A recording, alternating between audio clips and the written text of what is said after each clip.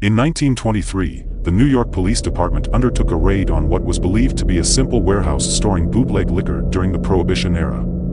However, what they discovered was far more elaborate and mysterious. Dubbed the D.B.T. warehouse raid, this operation uncovered a labyrinth of secret tunnels leading to various escape routes. It wasn't just a liquor storage facility, it was a complex network designed for smuggling and evading law enforcement.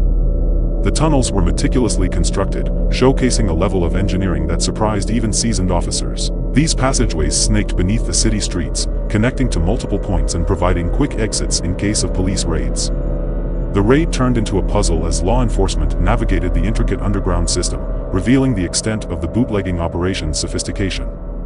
The discovery shed light on the ingenuity of those operating against prohibition laws, showcasing the lengths individuals were willing to go to circumvent regulations.